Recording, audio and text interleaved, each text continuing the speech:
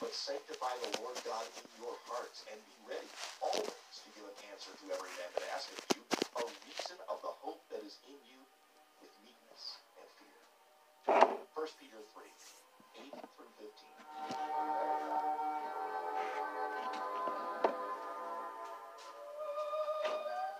Heavenly Father, you are the author and giver of life, and you tell us how to make the most of the days that you give us. Peaceful, darling. We will heed those words. May we refrain from speaking evil and deceptive words today. Keep us from evil. Put within our hearts the desire to do good, and may we pursue peace with others. We would ask, Father, that such commitments would extend beyond our private lives, but would flow outwardly and influence our communities and our nation toward goodness, righteousness, and peace. We lift up America to you in prayer that our nation will flourish under your blessing, and that we will turn from sin and be a nation that truly honors the Lord. Accomplish your work in our hearts, dear Father. Grant to us a clear understanding of your will, your purpose, and your plan for us. May your protection, guidance, and love continue to keep us, and may we have hearts filled with compassion for the weakest in our communities, and forgiveness toward those who wrong us. May we learn to love our enemies while we remain strong in our defenses. Teach us to seek the blessing of others as you have richly blessed us, and may the saving name of Jesus Christ be exalted and spoken to draw many to salvation. We need your wisdom as we face many complex issues in this world. We think of our enemies who pose a grave threat to peace because of their move to gain nuclear weapons capability. We pray that our leaders would be led to the right actions to take to halt these threats and to deal with these countries that could harm others. Help us as a nation to take appropriate steps and to know just what those steps are. We also pray for your guidance for President Biden and his advisors. We pray that he will be able to carefully weigh matters facing our nation, and that he will be advised with wise counsel in discussions that will take place regarding foreign and domestic issues. Guide him and those advising him. And Father, we pray for Americans to realize that the moral, social, and political issues facing our great nation are beyond us.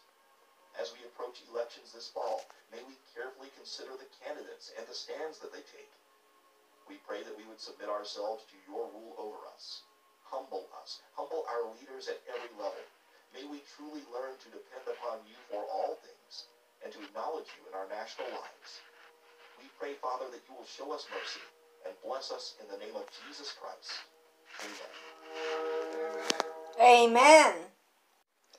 Sabi ng Tito Rog, extension daw ng birthday niya today. O sige, extension. Gagawa natin siya ng orange juice. O, ganito ang pagbabalato. Di ba madali lang siya? Kapag nahiwa-hiwa mo na segment by segment, madali na lang siyang balatan. Time efficient. At hindi pa masasayang ang ating oranges. Yung mga yon, masasama na yan siya, isa-separate siya ng juicer. Kaya, yan ang ating style. So, gawa pa tayo ng isa. Mamaya, pagsasama-samahin natin siya dito. Aalisin natin to, lalagay natin dun sa loob para gawin siyang juice. Hindi ako pumasok kahapon, nagpakasyon ako kasi nga kahapon ang birthday ng Tito Roy, October 15. So, yan ang napakagandang araw para sa akin. Siyempre, bigyan natin siya ng special na araw. Nagluto ako ng spaghetti, ang sarap. Bibigyan ko yung carpool ko bukas. Tapos, bumili lang kami ng key lime pie. Ayaw kong gumawa ng cake kasi walang gamit. Walang mga ingredients. Bumibili lang ako. Pag gagawa ako ng cake, sinasadya ko yung pagbili ng ingredients. Kakatapos lang ng prayer for the nation, and I'm happy that you joined with me. Medyo maingay lamang kasi inaasikaso ko yung cellphone, and naghahanap ako ng perfect place para pagka nagawa ako nito, kinunan ko ng video itong paggawa ng juice, okay na. So, ang ipinapakita ko sa inyo ngayon, uunahin muna nating balatan ng ating oranges. So, to do that, kailangan tanggalin natin yung mga dulo. Kung tutuusin, medyo sayang yan. Siguro pipigayin ko yan mamaya. Sayang din naman. Iipunin ko sila. Kasi the idea is, nabalatan na siya bago natin siya gawing juice. So, panoorin muna natin kung paano ang pagbabalat.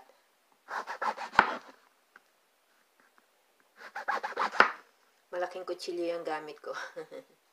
Dati hindi ko yung ginagamit kailan ko lang inumpisahang gamitin. Convenient pala, basta maingat ka lang.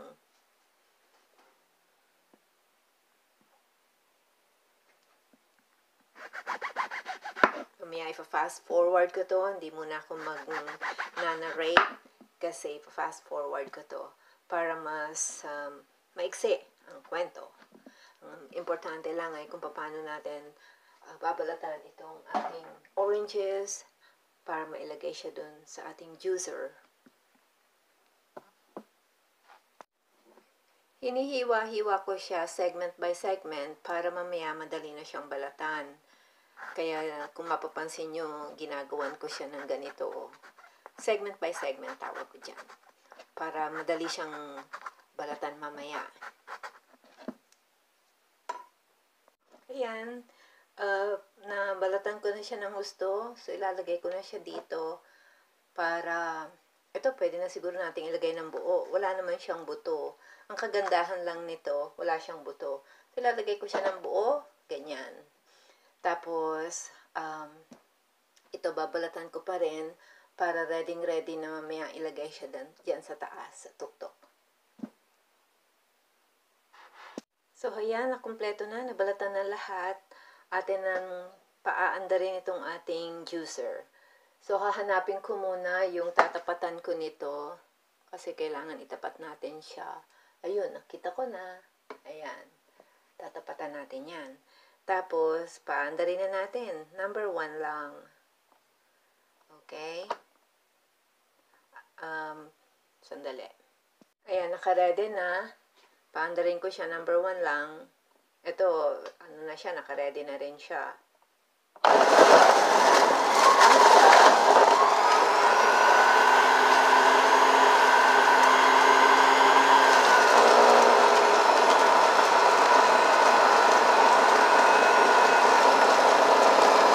Nakikita niyo yun, no? Tuturo siya doon.